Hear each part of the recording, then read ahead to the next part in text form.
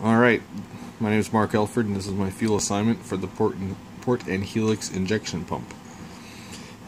First of all, we're going to start off with the fuel tank here. In the fuel tank, this is where the fuel is stored and cooled. The fuel is then drawn up the standpipe through the primary fuel filter, which traps contaminants larger than 25 microns. The fuel then travels from the primary filter to the transfer pump by a vacuum. There are two types of transfer pumps that could be used: plunger and diaphragm. Both of these pumps have a maximum pressure of around 25 to 30 psi. The fuel then comes from the transfer pump under low pressure through the fuel lines to the secondary fuel filter, which traps particles larger than 5 microns. The fuel filter then travels under low pressure through fuel lines and enters the port and helix injection pump into the and fills the main fuel gallery, which, like I said, has around 30 psi due to the transfer pump pressure. Fuel then enters the barrel through the fill and spill ports and fills the area, which is this area right here and this one here, around the helix, around the plunger. The barrel is connected. If I go to this page here, the barrel is connected to the fuel rack by a control sleeve gear. The rack turns the plunger.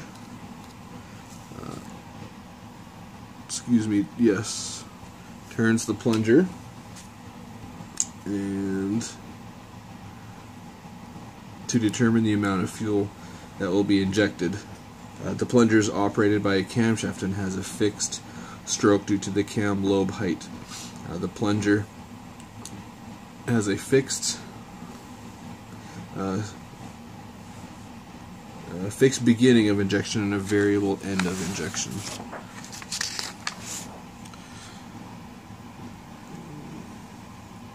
It also has a vertical groove, a shutoff groove, and a horizontal annular groove.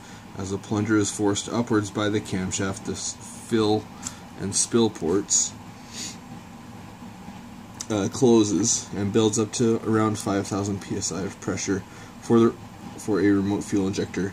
The plunger is held in contact with the camshaft by spring pressure. Any excess fuel around the plunger exits the spill and fill ports and returns back to the fuel tank, where it is to be cooled down and reused. There is a 1 to 3 micron clearance between, actually we'll go back here, between all the parts here, between the plunger and the barrel. So the tolerances are quite small. That's why there's no seals here between the plunger and the barrel. As we'll keep going here, as the engine turns, the fuel camshaft in the pump. As the engine turns, the fuel camshaft in the pump, the flyweights on the governor are forced outwards. The governor, which I don't have shown, but that's okay, we'll go here. The governor are forced outwards. The governor is attached to the fuel rack. Actually, we'll go to this picture here.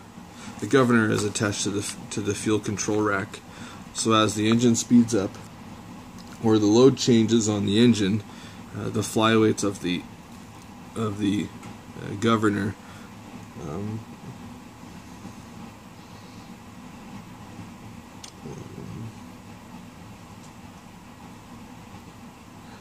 acts on spring pressure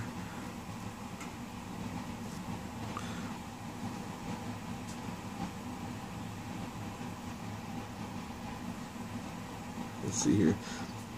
We'll go back to this. The governor is attached to the fuel rack so that it changes to change the effective stroke of the plunger as the load is increased and as the engine speed increases. The governor is returned to the full fuel position by the return spring after the engine is shut off.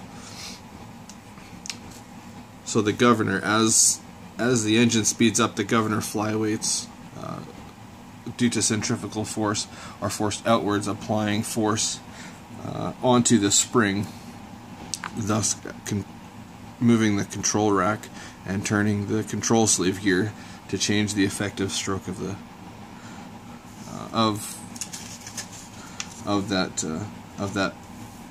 the plunger and barrel assembly for injection. Like I said before, as a fuel comes up to the injector, anything that is not injected through the fuel injector is returned back to the fuel tank where it is stored and cooled. That's my fuel. That's the flow of fuel for a port and helix injection pump.